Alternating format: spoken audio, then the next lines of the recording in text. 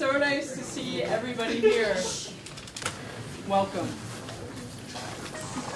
So it's always weird to be the introducer because you kind of feel like an awkward frame around what's about to happen, as though I'm dictating the context, but I want to make sure you know that that's absolutely untrue. I tried to find a way to introduce Cauleen that did not use the words badass, but I just used it. She's badass. Yeah.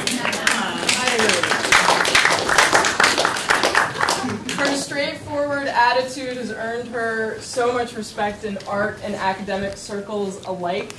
She's exhibited all over the place, internationally, nationally, places like the Museum of Contemporary Art in Los Angeles, the Museum of Contemporary Art in Chicago, Three Walls, you name it.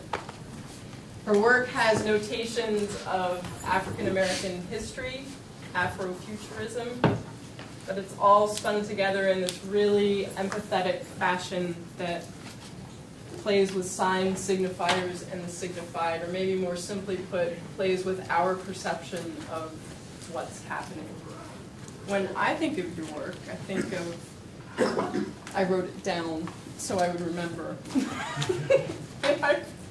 Poetic haunting, but necessary disturbances in the hegemonic systems of iconography and narrative. Can you just write that down again? I did. Thank you. I'm just going to reproduce that. But I think it's so exciting that you're here now that we as Landmark are starting our 4-year Bachelor of Arts program, because Cauleen's work touches on so many different aspects, and with this interdisciplinary hope that we have, it's so exciting to see all of you in the audience coming from such different fields here to witness this. So I'm going to shut up because I'd rather let you speak for yourself. Thanks. Thank Welcome. you. Thank you.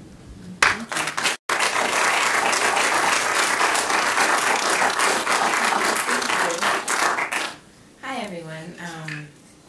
It's such an honor to be here at Landmark.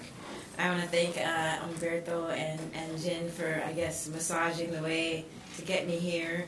And thank everyone else, Jeff and Christina, and there's other people that I've been in contact with, Leslie's class today, that have welcomed me and made sure I got here. So thanks, everybody.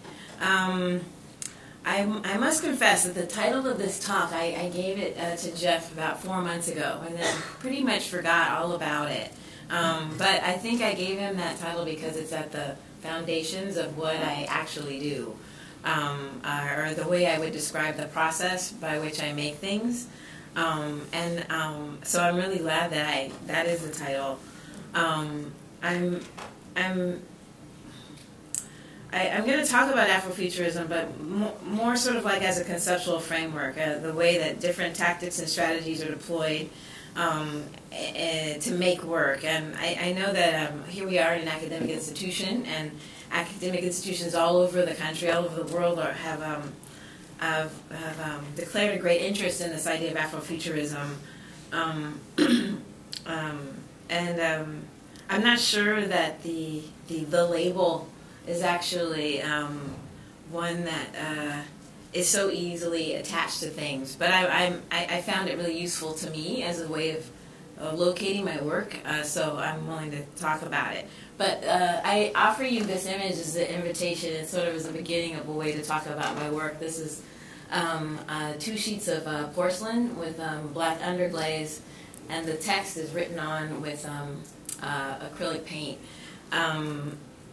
Craft. So a lot of the things that I use in my films or things that I intend to use, they get made. And this object is one of the things that I was making while thinking about how to make a film. Thought maybe it would end up in a narrative in some way, but it didn't. It just remained as an object itself. The Trump oil effect is an attempt to sort of get at a certain kind of archaeological veracity of this object, these sheets of paper, but to make them eternal. One of the ways that I work is to, this work is surrounding Sun Ra, I should say, an American composer, and let me just read this to you so that it's coherent and I can move on quickly. It's part of a series of research into the intellectual and creative legacy of American composer Sun Ra. I started making and collecting informal anecdotes from fans and individuals who had direct contact with Sun Ra, and several of these stories compelled me to try and find a way to make them somehow more than a legend and more than folklore, to somehow move these stories into the realm of science or materiality and make them eternal objects. The folklore attached to this particular object goes like this. A Sun Ra fan told me that he went to a concert of the orchestra, which is a really big, bombastic collection of highly accomplished musicians who wear science fiction Egyptian costumes and do processions and dance while they play. It was a great concert as usual, and he, being a musician, waited for them to clear the stage, and he climbed up on the stage to look at their sheet music.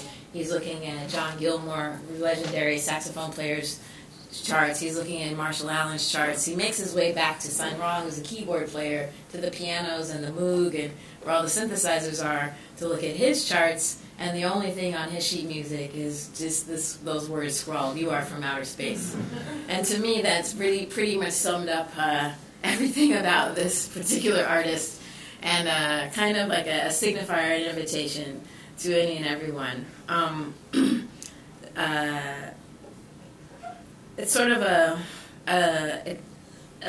ecstatic declaration of kind of radicality and mastery, and a relentless cognitive estrangement, which is one of the things I want to talk to you in relationship to why I have to make things with my hands to understand them, make films to understand things, and kind of use cameras and lenses to as a way of creating knowledge. Cognitive estrangement is this term initiated by the pioneering science fiction theory scholar Darko Suvin in his book The Metamorphosis of Science Fiction. And even though I'd already made films that had a afrofuturistic sort of, they fit into the category, films that use deploy science fiction, play with time, play with history, and deal with speculation. That's like a short explanation, and as I talk, that explanation will get more complicated. Darko Suvin, in the 70s, before science fiction was academically valuable or cool in any way, really got into some of the things that make science fiction what it is, and helped readers understand what it does. And this definition, the sense that something in the fictive world is dissonant with the reader's experience world, Samuel Delany, another science fiction writer, got at it really well. He talks about a simple Philip K. Dick novel, the first paragraph, where a man is sleeping, he turns off his alarm, he gets up to go to the bathroom, and the door dilates. And just that simple word, dilate, instead of opens or slides open or turns a knob, doors don't dilate in our world, and that estrangement is a signifier. The distance between what you know and what's possible is what I'm really interested in. So to go forward and to talk about Afrofuturism as a practice that's tied inextricably to the coded nature of being black, to the performance of style, lexical invention, and assimilation. Black consciousness involves the knowledge that the narratives which reify mainstream cultures and myths are dissonant with one's mundane experience of the world. On a superficial or performative level, this dissonance may be achieved by shifts of time, place, and technological scenery. I think Afrofuturism and cognitive estrangement are so easily aligned that I didn't even have to make up my own definition. I can just switch out. So, and then I'm going to play this clip of a piece that I made in 2010 called Remote Viewing. Hopefully the volume is set up. And I'm going to read a little bit while it plays because it takes some time. This piece isn't actually designed to be screened in a single-channel theatrical environment. It was meant for installations, which meant that you could walk in and see only this, or if you sat through the full 12 minutes, you could see an event, or if you came in at the end, you would see pretty much nothing going on. But here we go.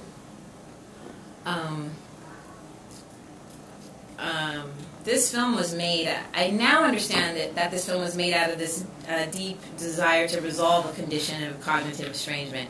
I needed to reenact this gesture that I'd heard about in the hopes of reconciling or understanding the irrationality of the violence in the story.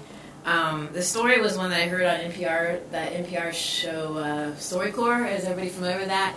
And where I live, it plays really early in the morning, and it's frequently my alarm comes on right when it's playing, and so frequently it'll get into my dreams, which I actually had to change my radio station because I would always wake up crying. Even if the story was happy, I'm crying. If the story's sad, I'm crying, and that's just not the way you want to wake up.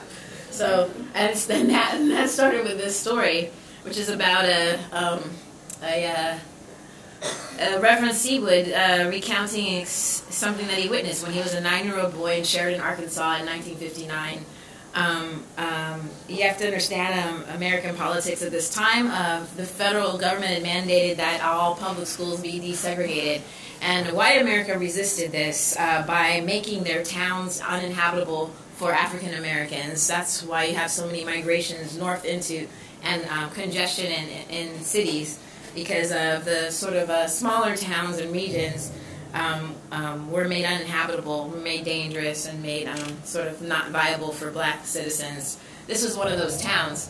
But the Reverend Seawood's mother was in charge of the schoolhouse, and she vowed that she wouldn't leave or close down the schoolhouse until the last black family had left. When that happened, his story is unclear on this point because he was only 9 years old, so the adult details he doesn't have even as an adult now.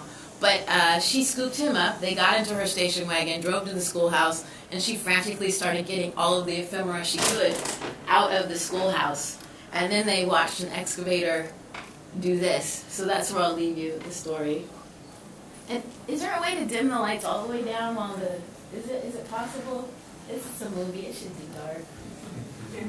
There you go, that's nice, thanks.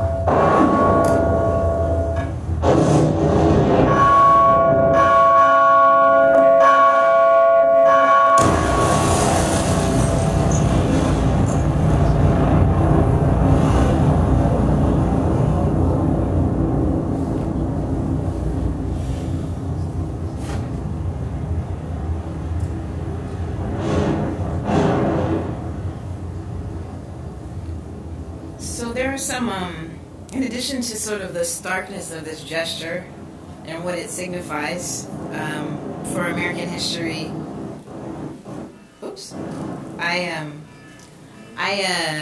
in the process of doing this reenactment, I learned some things about, one, how hard it is to dig a hole that's over 20 feet deep.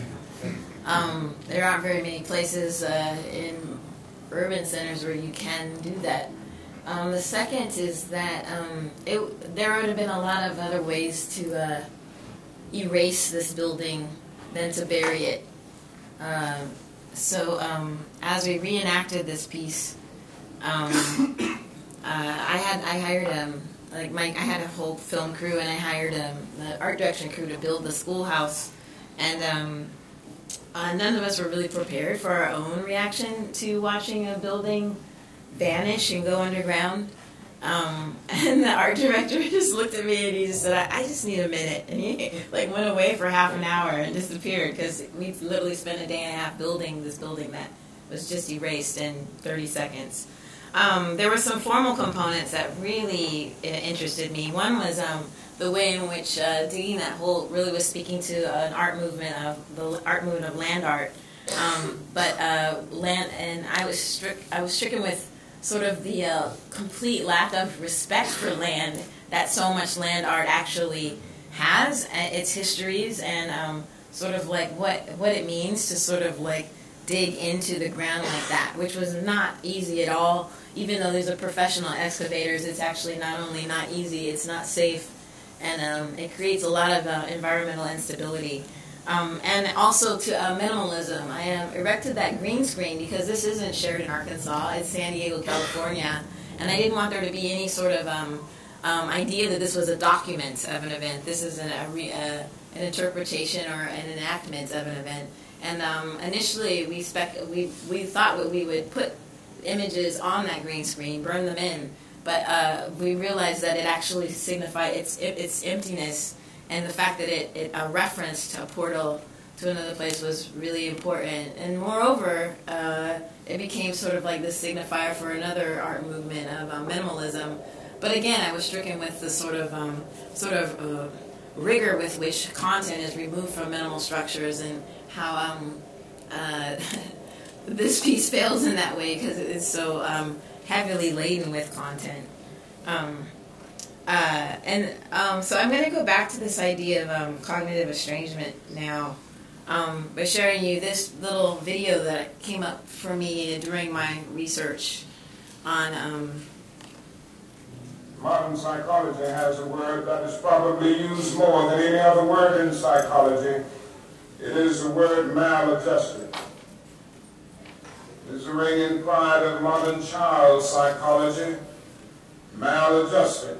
Now, of course, we all want to live a well-adjusted life in order to avoid neurotic and schizophrenic personalities. But as I move toward my conclusion, I would like to say to you today, in a very honest manner, that there are some things in our society and some things in our world for which I'm proud to be maladjusted. And I call upon all men of goodwill to be maladjusted to these things until the good society is realized. I must honestly say to you that I never intend to adjust myself to racial segregation and discrimination. I never intend to adjust myself to religious bigotry. I never intend to adjust myself to economic conditions that will take necessities from the many to give luxuries to the few, leave millions of God's children smothering in an airtight cage of poverty in the midst of an affluent society. Yeah, so everyone's heard the I Have a Dream speech, but I'd never heard this speech. And this blew my mind. This is 1967, Dr. King's theological constructs are pressing him closer to a more global mission. Poverty it was becoming clear to him that was actually the great unifying principle of the planet. He was right then. He's still right about that. This to me really linked in with the artists that I'm interested in, artists like Sun Ra. In that, I can't really think of anything more maladjusted than declaring you're from the planet Saturn and wearing Egyptian headdresses and playing experimental music on your Moog and insisting that your entire band do the same with you. Let me see. How do I get to this next idea? Let's see. There you go. Where's my little mousey? Sorry. My screen over here is acting up. Okay, so I need to go this way. Way back. Okay. Here we go. So I'm taking you to my neighborhood now. I'm going to talk about another piece that I did more recently, just last year. I was in a residency at the Washington Park Arts Incubator in Chicago, which is a project that is spearheaded by a really tremendous artist named Theaster Gates, who's taken the entire world by storm with his social practice, publicly engaged, performative artwork. This map is of south side of Chicago. This is a very famous Olmsted design, Washington Park. You can see this side is really dense, right? That's Hyde Park, and it's the home of the University of Chicago. Very, very well respected, very expensive academic institution.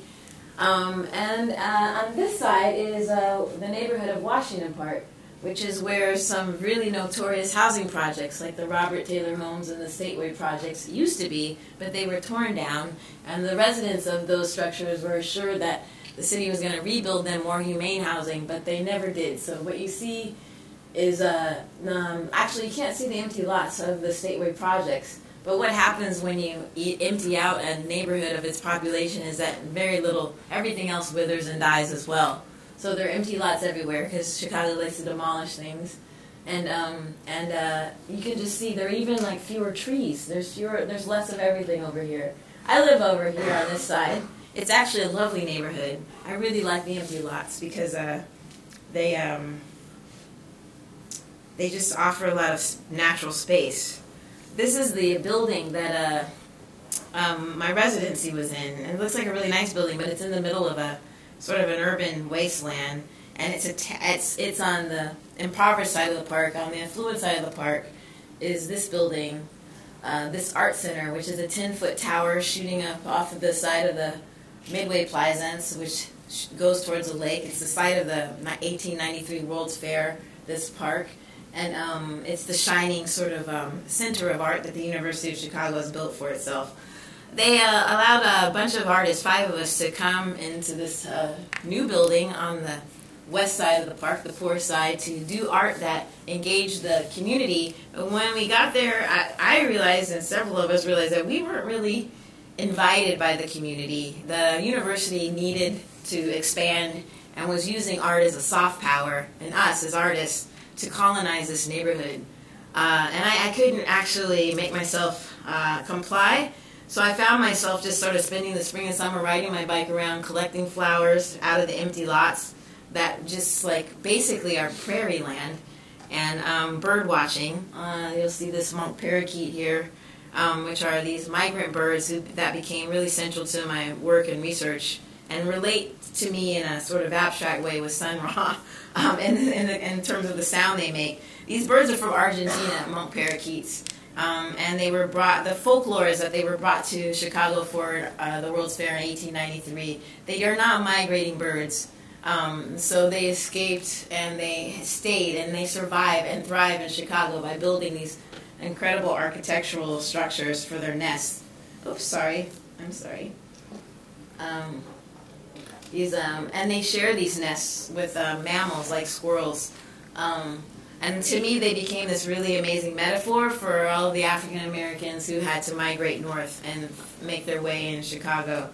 And the sound that they make too, which is like incredibly shocking when they fly over you, seemed relevant in that way, in ways that I can't really articulate. So I spent a lot of time picking these flowers and making tinctures and teas out of them and giving these crazy flower arrangements to anybody who would take them. And I ended up making 2 installations in 2 different sites. One in my studio, which was on the west side of the park, near the empty lots and the former location of the projects, and the other on the east side in that tower you saw, the Logan Center. This was in my studio, and this was sort of like a psychic space that was a collection of everything that I'd ever used to make anything while I was in this space, or in the time I'd been in Chicago. Everything was reused. So you see these screens right here. Those are screens that I used to print these wallpapers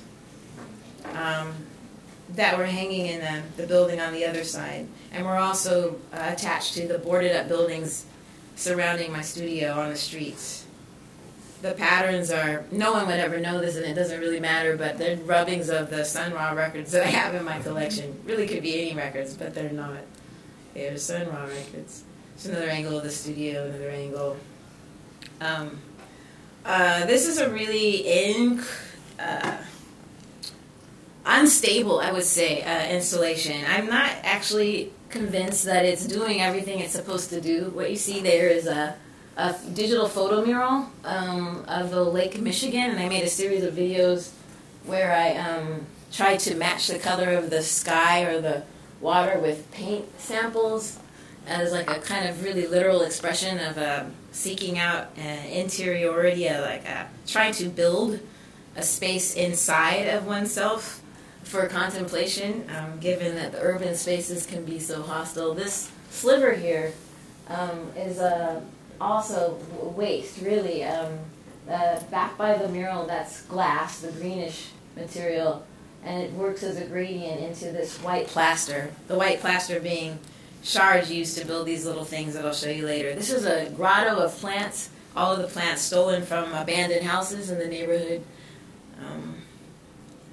The banners up above are the matches from whenever I found a paint sample that would match the sky or the water. I would save it, and then a banner got painted that color.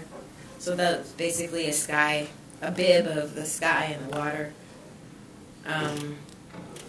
The room, this is like I called this the tea garden, was used as a rehearsal space for when my fellow resident Leroy, and he was giving kids in the neighborhood guitar lessons all the time. This is the other side of that screen, which is basically a tokonomo box, which is a Japanese box for contemplation. And how do I know this? I know this because my father is a bonsai master. This is where it gets weird, people. I grew up in California, and so you see these little structures on the back wall. Those are based on suisekis, which is a Japanese art, 15th century Japanese art of rock gazing, also practiced by my father. And I didn't really knowingly set out during my residency to start doing things that my dad does in his backyard with his Japanese bros in California. But that's what I did. This is my dad's backyard. These are some of the rocks. They will go hiking, him and his bros, and pick up rocks. And then they bring them home and clean them off and make little platforms for them and stare at them. And he's been doing this ever since I was a kid. I never really paid any attention other than to make fun of him for doing it. These are some of his bonsais. It's off season, so it's not really a picture he would brag about. But they're just always sort of there, these bonsais and stuff. And I found myself riding my bike and rolling over like asphalt and potholes and construction sites and picking up the detritus and bringing it back to my studio and making these suiseki plinths for them. And you can recognize the shelf is street stuff. And that's the plaster. I really don't know anything about carving. It's not like I ever paid any attention to my dad when he was doing this. So I had to teach myself how to carve, and there were a lot of tragic mistakes that didn't survive, which is how I got that strip of triangle, because all that stuff ended up becoming the sort of the rock garden of the installation. That white fluffy material, is the one thing that's a one sheet, but it's a part of a sort of this index that I have. These materials that I always use all the time for anything I make, and this one is ivory soap, which if you put ivory soap in the microwave, it does that. Which to me it can look like a cloud, or it can look like a glacier, it can look like a mountain. And I just like the fact that all it requires is a little bit of pressure. It's kind of like a diamond, only inverted. Right? And then the other site, they were installed at the same time, and you could ride your bike or walk from one to the other. was this, another interior psychic space. This question of how do you make space inside of yourself that is actually inhabitable not just by yourself, a space inside of yourself that can be inhabited by others. There's like a question. It seems like it should be possible to make spaces inside of yourself that can be shared. That's kind of what music does, right? So I'm always trying to find ways to do what musicians do. I envy them so. This immediacy, this intimacy that they can create. So this space is this inversion of the light and nature and all things living and growing. This is a hand-screen printed wallpaper. The design is the monk parakeets I told you about, and disco balls, and amplifier cables. On the floor is a nest, literally a nest of disco balls. They're sitting in black fur, and this one is on a turntable that's rotating at 33 1/3 rotations per minute. And then there's another ball up here that's rotating at 3 rotations per minute. And the number 3 is another one of those indexical elements of my making system. I like 3s. I like thirds and 3s. And so that was a happy accident that the disco ball motor happens to turn at 3 rotations per minute. And turntables do what they do. But I don't think that's an accident. This is part of like what I learned from Sun Ra, is that these things are not accidents. There are certain numbers, and there are certain systems that are actually, they're so consistent and eternal, they're sort of cosmic. And certain things work in thirds. They simply work, and they will not work any other way. This is a really terrible photograph, but it gives you a better sense of what the pattern actually was. The thing about this installation is that when these things are spinning, there's a video projector bouncing a video onto them. And that is producing all of the starlight that you see. And the starlight is moving. So it's as if you're spinning on the planet really, really fast and watching the night sky, like those, you know, those... time lapse? Yes, thank you. You can just lay on the carpet, which is a shag carpet, by the way, so you really do want to lay on it.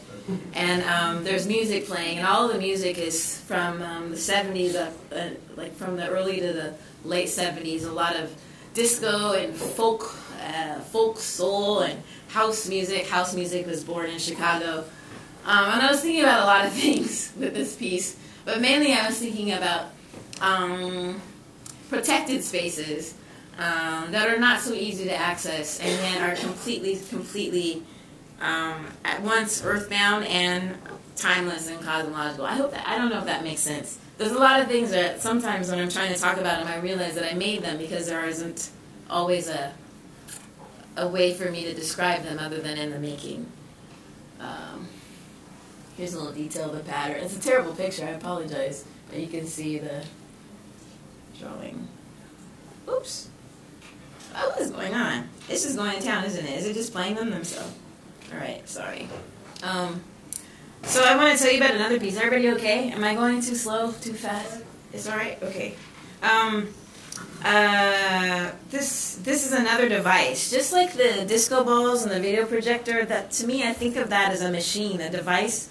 And what it's supposed to do is it's supposed to play music and it's supposed to make the cosmos in your room.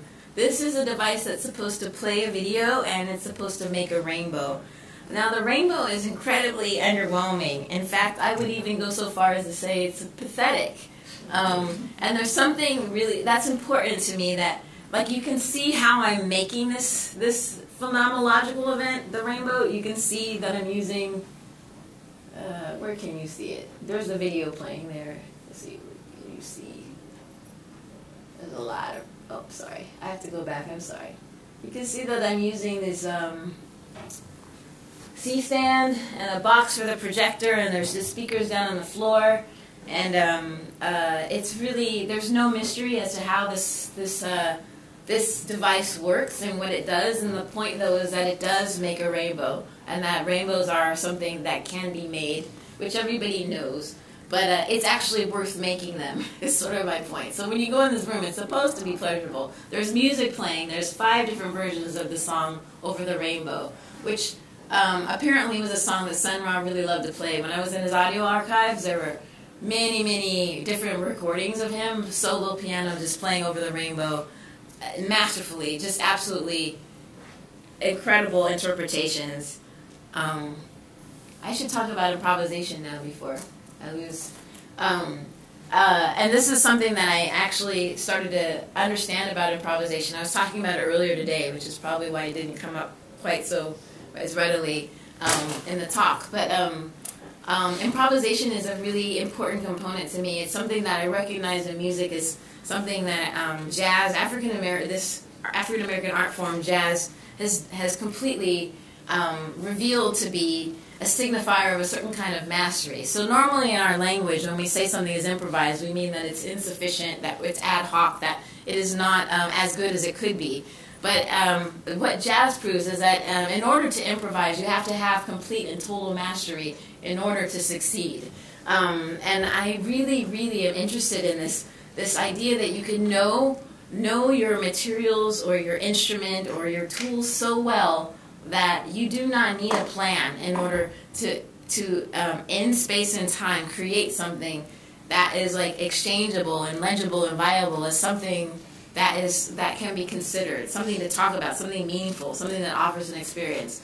Sun Ra was doing this constantly, even in the way that he created a life for himself, which he lived communally with his orchestra, and in the way in which he almost until the day he died refused to admit that he was born in Birmingham, Alabama, and not from the planet Saturn. This complete dedication to the construction of a cosmology and a narrative that offered an alternative and offered an extension of and a deepening of our sense of ourselves is really interesting to me. What you're looking at now, disco balls, as you can probably guess by now, are another one of these indexes, things I use all the time. This is another, what I call these installations are space stations. They're just like, you know, when they build a space station, they have to build them in these things called Lagrange points. They're like these little dips in the space-time fabric where things get stuck. So you don't have to tether it. It just stays in this bow of gravity. Is that cool or what? That's just like, what? That is amazing. So astrophysicists find these bows and bows in the gravity, and then they build the space station there, and it stays there. You can just blows my mind. So just that like every time I meet an astrophysicist, I'm like, talk to me about the Lagrange points, and it's really boring for them. They're like, oh, you know, so this thing, blah, blah. And I can't get enough. Is anybody here a physicist? Anybody want to talk about it? Because I just like can't get enough of this idea. I can't get enough of it. So this space station is about rainbows, Sun Ra and rainbows, and discovering this signification of the rainbow through alchemy. Egyptian hieroglyphs. Sun Ra was always wearing them, and then of course the gay pride parade, which I don't know if you guys know this about the gay pride flag, but it's missing two of its colors, lavender and pink. The colors that each color signifies a value, and lavender is the color for magic, and pink was the color for sex. So their flag is missing two qualities that I think maybe they should consider putting back into the flag. But, you know, well, who's listening to me? So Maya Research, that's this group that Sun Ra in Chicago formed while he was there. It was a study group. It was a group of autodidacts, self-taught individuals who were determined to reinsert the African presence into history. So they would go to primary sources, and like any book and any source of knowledge was fair game for them. So they didn't have a level that this kind of book was more important than this kind of book. So they had this amazing collection of 15,000 volumes, everything from comic books and pulp novels to original sort of first edition text to the for Freemasons Encyclopedia, which is this crazy encyclopedia of all things Freemason. It's an amazing book, which points to all kinds of histories and reveals some intricacies of American mythology that I wasn't even aware of. And these were all people sort of teaching themselves how to learn and how to re-understand their history. So they've become a bit of a model for me. This is another one of those archaeological attempts at an archaeological veracity. This is called the Recording Studio. It's built out of bike boxes and duct tape. The first time I built it, the inside was lined with plaster, and that was my way of making it an eternal object, you know, because plaster shards, you can find them forever. This one I built in Leipzig just a couple of weeks ago, and I didn't include the plaster because I was already in it. It's a space, a place that was already so ancient that there was something incredibly iconoclastic just about the duct tape and the cardboard, and it was really disturbing to people that these would be my materials, and that when this is done, this goes into the dumpster. So what is the story behind this? This is another story that a musician who's now an elder in the Chicago improv scene, but when he was a young man in Chicago, he was called to record with Alton Abraham, who was Sun Ra's business manager. He was told to meet Alton at the local YMCA in the gym, which is a weird place to record music. You can imagine the acoustics. So he shows up, and Alton Abraham is in the gym building a ring of cardboard boxes and strapping them together with duct tape. And then he built this huge ring, and then he plopped the microphone into the middle of the ring, and he had all these saxophone players play into that single mic, and that's what he recorded. The recording has been, apparently it's been lost, or we're still looking for it. But to me, the moment he was described this recording session, I was like, that would be a beautiful object. That would be a really amazing object. That's a sculpture. So I just had to build it. I had to see it. And when I couldn't believe that you would actually take the time to pay musicians to come and record at the YMCA gym inside of a ring of cardboard boxes, that was fascinating to me. And Edward, the musician, that's weird. I don't really know why that's like that. I apologize. It's supposed to be a detail. He said that Alton was really interested in that, the acoustic quality that would occur there. I love these legends. I feel like they signify a certain kind of ingenuity and improvisation, not just with sound, but with materials, that is really valuable to me. I'm going to play you one more film to kind of close the circuit on it, on this idea of cognitive estrangement. No, I'm going to play you two more films, this one and one more, so I'll stop talking. Oops, hang on. Oops. I'm sorry. I got to turn the volume all the way up on this one.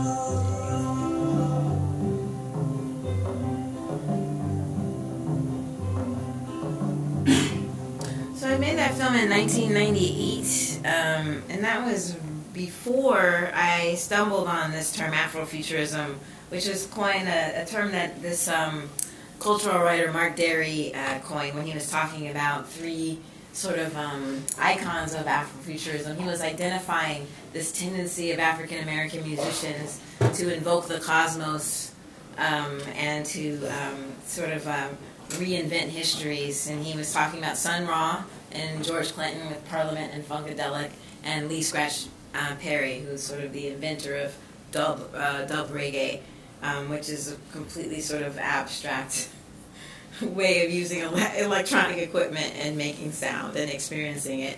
When he started sort of breaking down their tactics and their strategies of the way in which they reference history, the way in which they use materials inappropriately or in the wrong way, their early adoption of technology, while at the same time as being really deeply rooted in like a sort of traditional African American folk aesthetic and aesthetic practice, I was like, oh, that's what I've been doing, and I was just really grateful for the term. Now I'm going to bring us back up to the present to this group of young people, the Rich South High School Marching Band of South Chicago. This was our last performance. Let's see, here's another picture.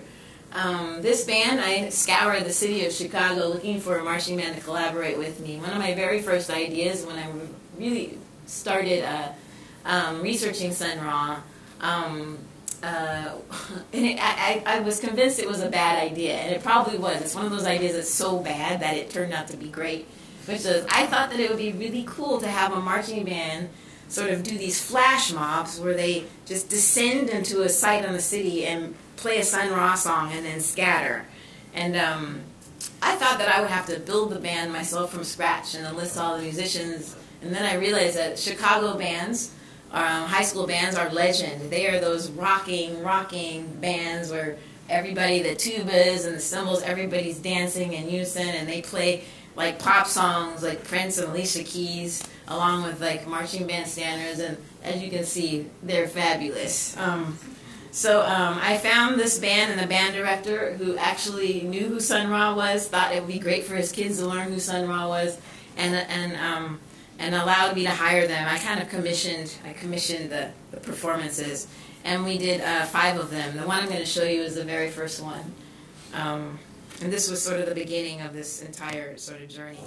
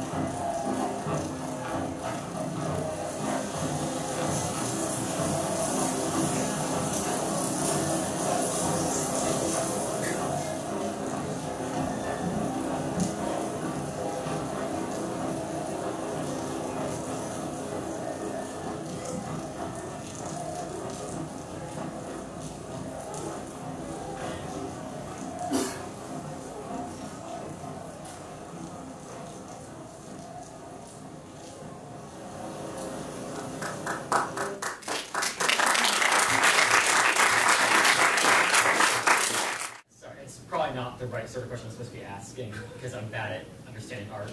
But the artifacting in the last video was like the visual glitches. Was that intentional? No, I have no idea why that was there.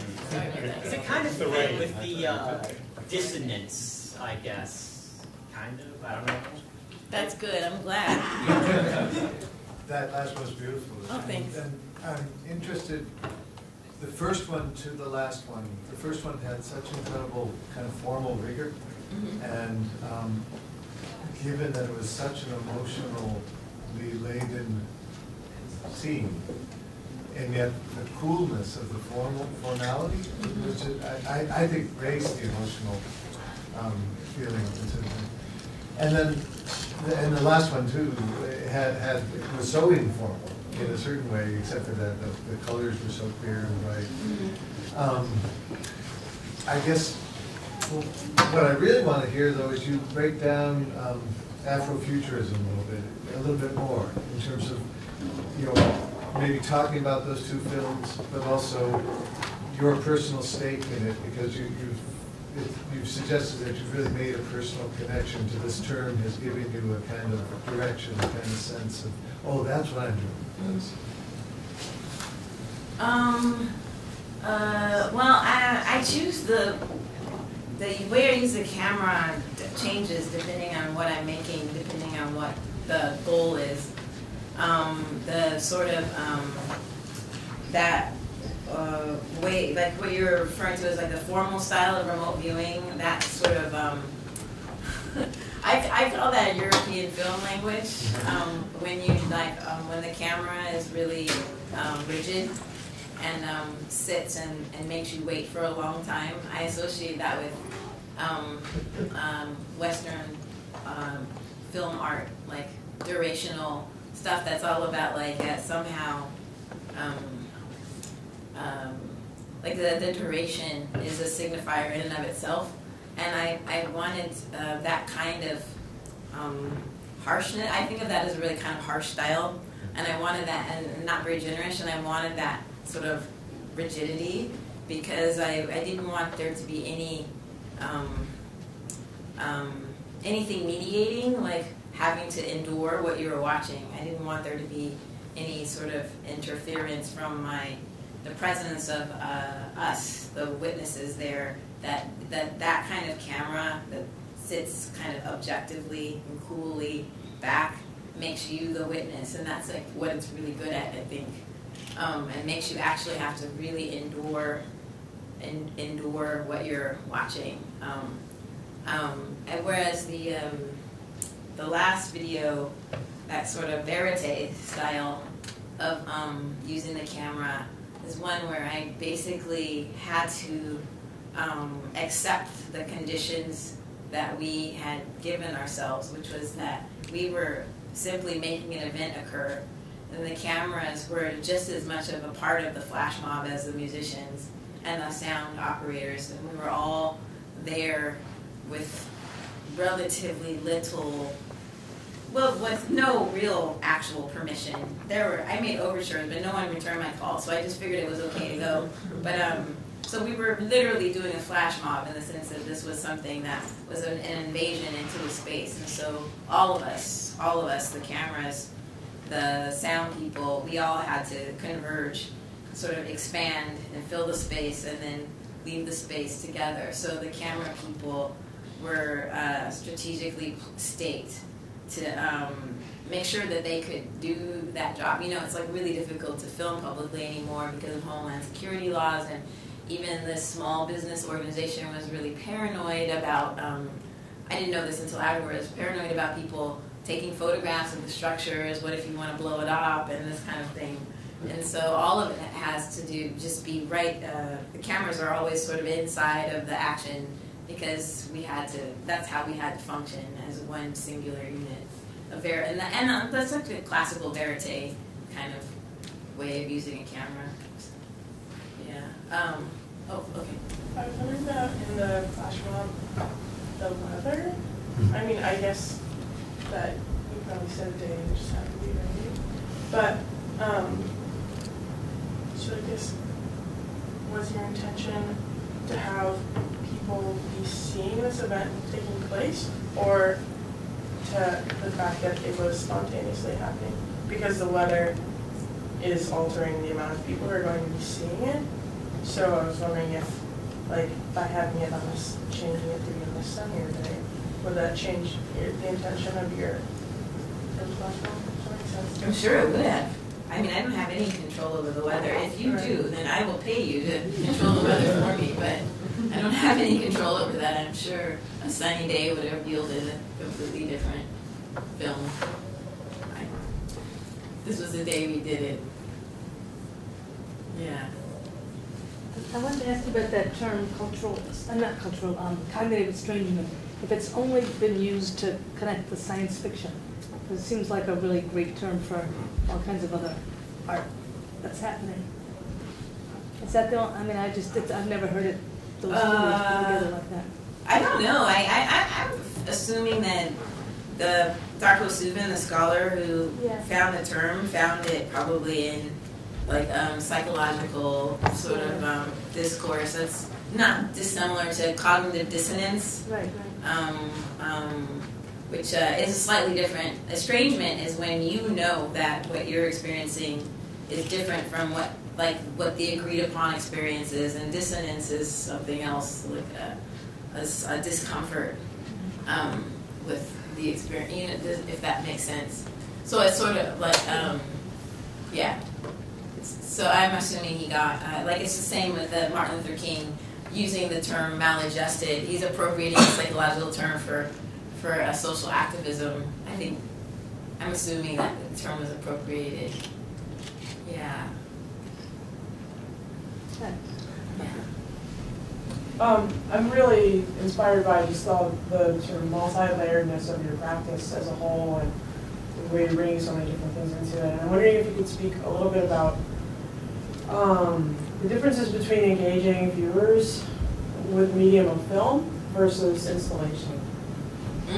That's a tough question. Thank you. Differences of engaging viewers through film versus installation. And when, you know, perhaps like maybe when you choose to make a film that goes into a gallery setting versus a screening environment, but also, you know, your sculptural installations as connected to that too. Right. Yeah. I'm one of those people that doesn't like to watch videos in a museum or in a gallery because I don't have time. Usually the day you have to spend looking at art, you don't have, you know, someone like the 15 minutes it takes to watch that entire marching band piece. Who really has that? And if they have it, who's really going to spend it on my video? I have no expectation of that. And I also,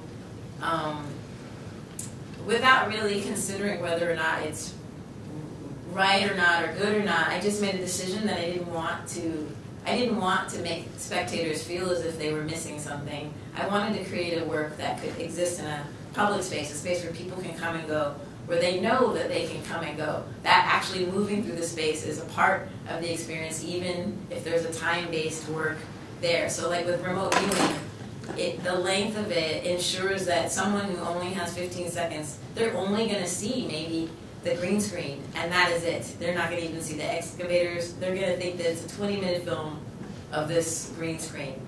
However, within the context of the other things that you would have to encounter as a spectator, I'm hoping that there would be a way to glean a larger narrative or a broader space, so that there are always other cues. Like that film doesn't ever play alone, it plays with another film, which would also have a similar sort of formal style and tone, but will be in a different point, so that it indicates that there might be something in the, you know what I mean, that the films are speaking to each other. So I think about that a lot. I think about not wanting to hold spectators hostage, not wanting to feel, but also that means that when they go into a space to see the film, that I would try to have control over how that space exists. So that the pathetic rainbow maker object, that's like part of a series of chambers that leads to a room where you watch videos. So you would encounter that first, and then you would move through this mirror maze, which I didn't even show you. I could like pull up the files, but like a literal, it's called an infinity vortex. It's literally a giant room full of mirrors that's dark that you have to work your way through. And you can hear the sound that there's something on the other side, which is a room in which there's 14 like short films playing. And the films are short. Instead of one 78-minute long film, they're between 2 and 10 minutes long. So I observe people, and it worked. It actually worked. It kind of worked the way I wanted, where people know they can hear sound. So like they get stuck in the vortex and take a lot of pictures of themselves and goof around. But then they know that there's something on the other side, and they'll go in there. And then there's seating. So I'm like, you know, it's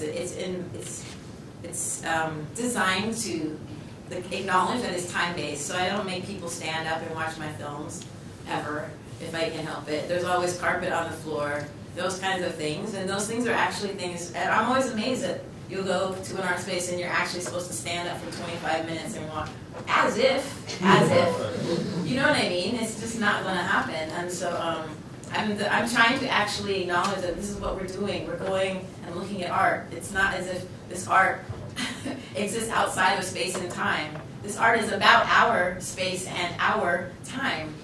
You know what I mean? You know what I'm saying? So I think about it a lot. Like the last piece, I think of that as a single channel piece. Like I really want people to watch it because there's a lot. The duration, like your relationship to, like first they were kind of a mass, and then they become this amazing mass, and then you start to recognize their autonomy, like they're within it. So you need a lot of time to understand what they're doing and that they are actually going to do this in the rain. You know, you need time, I think, with that piece for that. Yeah. Yes. You mentioned something in the installation you did on the west side versus the one that was in the college. And you mentioned that you were trying to pick out the colors with color swatches from the sky and the lake. Yeah. That actually was, I'm not sure if you knew this or not, was a very popular little, I almost want to call it a meme. It was something you would do. You would take a picture and you would like, using like a, just generally digital, you would like pick out the color with the eyedropper. Mm-hmm. And it became so popular, people were starting to get irritated for quite a while, like about 2 years. But how would you use it? Like they won't. It was just something pretty that you did. It was like you had the picture and then you had the 3 or 4 or 5 colors. Oh really? I didn't know that. Yeah, they're actually really pretty. I caught on at the tail end like about a year ago, where people were like, ugh. And I was like, they're pretty. I didn't know that. So that people would take a picture like of themselves and then sample the colors? They would, like, sometimes they would take stills from movies, and sometimes they take pictures, like, obviously that they didn't take. And then make a color palette out of it. Yeah, make a color palette. Like, if you Google that, you'll probably pull up, like, 50 million of them. That's weird, because I Google a lot, and I've never stumbled on that, so that's cool. That's going to send me down a whole new rabbit hole. Thanks. Yeah, try Tumblr. You will never come out of it. Oh, yeah.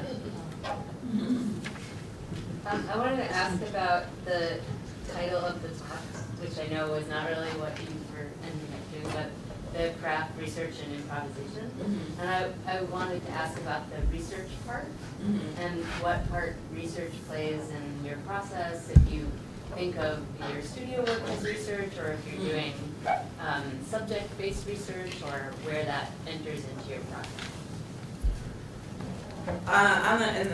On the most fundamental level, I have to do research just to figure out if what I'm saying is of interest. If there's already a conversation about what I'm thinking about or curious about, if that conversation already exists, I want to know about it. And I want to know if there's whether or not my contribution to that conversation needs to happen. You have a lot of ideas, and a lot of times, they don't need to happen. And a little, so on a fundamental level, research enables me to understand what kind of conversation I might be getting into with this interest, with this particular curiosity. The other thing is research in terms of information. Like if I buy a book about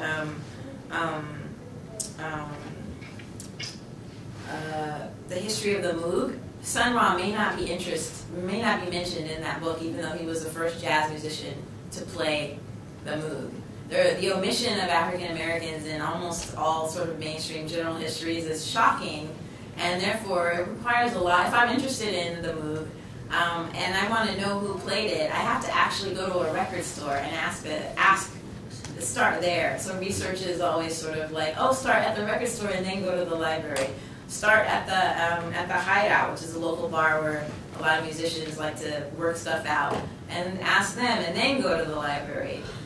Because the history, kind of like what Sun Ra and his autodidact friends was doing, the history is not really there. And even if it is there, I'm predisposed to distrust what I read, and I take a lot of pleasure in the same way that Sun Ra did in undermining these sort of histories, finding any and everything, and even if that means making stuff up, speculating basically. The speculation is really about, and this is where science fiction comes in, speculation is about imagining what is possible based on what we know. It's not just about sort of invention, and this is the difference, say, between swords and sorcery genre and science fiction. Swords and sorcery is like, if I go like this and a dragon appears, no one needs to know how that happened. It's just some magical power. But in science fiction, if I go like this and a dragon appears, there's some nanodata that's like coming out of my body and like pulling energy from that. There is a scientific explanation, a material explanation for what that is, and I need to know what it is. I need to know what's possible. So I have to do a lot of research, like reading about, like, you know, it's a lot of stuff's already going on. Like I really am looking forward to when your cell phone is just in your body, so I don't worry about losing it. I just want it in my body, and you can do that right now. But it's going to be a few years before it's like in your molar. You have to remember to take your medication. Your molar is just going to like make it. The nanobot's just going to make it and shoot it into your bloodstream directly. You don't have to worry. This is the future. Like I think this is stuff you can read about now. People walking around with this tech in them, and I'm interested in that. And that's how you can then. You can imagine it. You can imagine your future. You can imagine your present differently. So, does that make sense? Okay. Are we done? Is it time to? Do you? I have a question about the your sort of connection with the idea of the set in terms of film, but also in terms of the sculptural installations. Yeah. In some ways too, the way that you were talking about, you know, that cardboard amphitheater or recording studio, and how you were, oh, it's going to go in the dumpster after the show comes down. I wonder about that. And then when you were talking about your dad and his sort of loving care of these objects. Rocks. Yeah, like, and the trees. but the you know, like how you see that, because we saw that schoolhouse, you know, tumble into, and that was like such a violent act, you know, as well as sort of thinking about this beautiful band coming together and then in some way going away. Is that, I mean, is it just entropy of your own craft process? There's like 4 questions in that question. One question I can't answer is about sets, and I do think of installations as film sets, and I'm always frustrated that I don't have time to film in them. The only thing I've managed to do is like the recording studio, and I need to do this before I run out of money. I have a little grant to do this, which is to press a record of the musicians who have performed in it. That's one of the ways that it gets activated, is that musicians, I build it and then I invite people to improvise and play inside of it, and that gets recorded. So now I have 4 sets that have been done, 2 in Chicago and 2 in Germany, and so it's enough to press a little, maybe a 10-inch record. But the thing I don't do, like when they're performing, is I don't videotape. I don't film the performance. I just audio tape it, which I always regret. But it's not that kind of recording studio. So there's a certain kind of archaeological veracity. This is what the thing. It would be like if an archaeologist found a spoon and then said it was an earring. Like, I just can't do something else with the thing than that. Does that make sense? And then the other questions about the entropy of how these things bleed into one another. That's kind of what I guess the portion of improvisation that I got really tired of making films because it's sort of like trying to make something with captures mitts on. Like you can never, like the way I was trained to make films is, well, I was trained a lot of different ways, but through your crew, your collaborators, your vision is so, and I actually enjoy that process, but it's really, one, it's really depleting, and two, it's really expensive, and three, it is imprecise. And it's too easy to blame others when the thing fails. You know what I mean? And I just got really tired of the imprecision and the lack of tactility, like of having to work through my very talented, gifted, hardworking crewmates. You know what I mean? And so I tried to figure out how to make films the way musicians can make music. And what I realized is they practice all the time alone.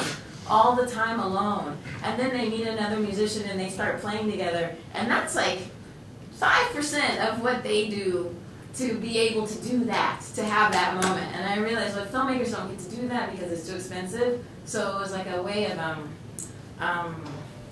thinking about how to make this work so that it's a way of learning and practicing. So the films are short now. They're very directed, like I choose a very specific style and I just push it as far as I can. I don't shoot anything extra. I'm not experimenting. I'm trying to like make the film with a certain kind of discipline to teach myself so that hopefully I'll just get really good at that. Does that make sense? But I feel like I'm starting over, like how to make a film. You know what I mean? Did I answer your question? All of them. Okay. Yeah, even some I didn't ask.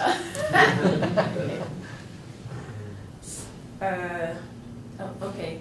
I was just hoping to hear a bit more about the white suit piece. Maybe like how you were relating to the actor, how you were directing it. Yeah. That was actually, the film has actually never really been done. It was shot on 16 millimeter and edited pre-digital, so with actual film that you cut and glue, paste, and tape together.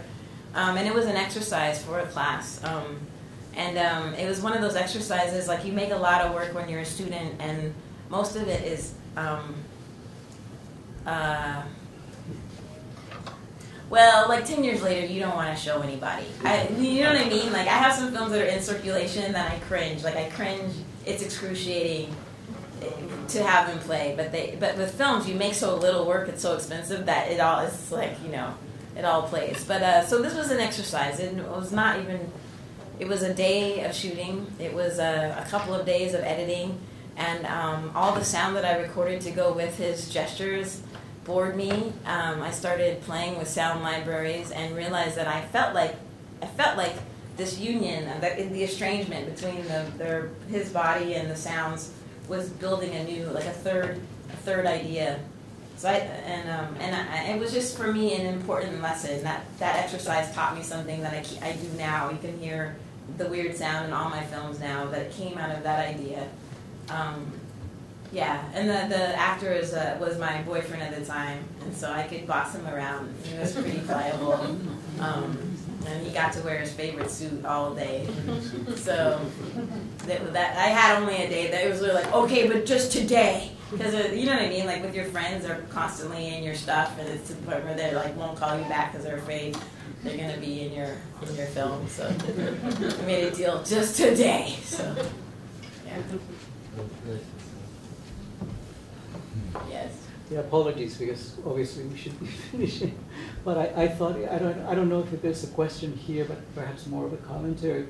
I'm really obviously very fascinated by your sort of focusing on this cognitive estrangement strategy, which I see as a very intentional and aggressive in the best sense of the word, right? A desire to sort of reshuffle signifiers, so that whatever we conceive to be history or to be truth, for that matter, right, gets sort of destabilized, perhaps enough, so that in that blink we can sort of reorder things in a different way. I think that is really so interesting, so smart. the subject, if you will, the subject as audience gets disoriented in that exchange. Mm-hmm. So I was also thinking a little bit, and I don't know if you think that this is a valid crossover, but I thought as you were talking of the work of Sharon Hayes and some of her public performances, like I Am a Man or those love letters. Do you see any relationship there? I do, in the sense that I think we're both interested in love, to put it simply. You know what I mean? Like, I was thinking about what you're saying about cognitive strange and why I'm interested in that, and I was thinking about, well, it's really about the experience of being black, where your experience, the way that you move through the world, is not necessarily going to be shared by people who don't look like you. Like I was thinking about, and the way in which, so how do you make that estrangement, how do you make that productive, how do you make that useful, how can you express that in a way so that someone else does actually have to have the same sort of like unstable relationship to, continuous relationship to their reality that you always do. I was thinking about Ferguson and that kid who was killed by the cop. And I was thinking that the cop was clearly afraid for his life, but why? It's an 18-year-old boy, and I would bet you that that boy never for a minute thought that that cop would murder him, because he didn't do anything wrong. So why would anybody shoot him? Like, you know what I mean? I was like, talk about cognitive estrangement. Like, the policeman is having this hysterical experience where he begins an altercation with a child and then believes that the only way to resolve the altercation is to take that child's life. And the child is thinking, this man is crazy and he's stupid, but really, come on, man. He's probably talking a lot of trash. He probably is pushing back, because it's like, what? We're talking about walking in the middle of the street. So what kind of cognitive estrangement would you experience if you were walking down the middle of the street and someone actually aggressively came at you and told you not to do it? You would think they were bonkers. But the bonkers one had the gun. So I think about like the complete, the way, like what can be done about something like that? I don't think policies or anything is going to do something about that. How do you make a grown man with a gun not use it on a child? Like, what do you have to do to his experience of himself and others that would make him vulnerable enough to consider that he doesn't have to kill this kid? Do you know what I'm saying? Like, so I think about it, like those are the actual stakes for me. Like when I make images of like high school kids behaving really militaristically, but then playing space as the place. It's about destabilizing people's assumptions about pretty much everything in that space. Chinatown, black kids, military spaces, everything is being misused and misapplied to create like a sense of disorientation. I don't know what else to do. Like when I hear about things like an 18-year-old boy being murdered by a grown man with a gun who's supposed to be serving and protecting, I actually don't know what else to do but make goofy videos. I just and like try. Maybe someone can like see something or experience something that teaches them that what they think they know isn't what they know. Like I don't even know what I know. So does that make sense?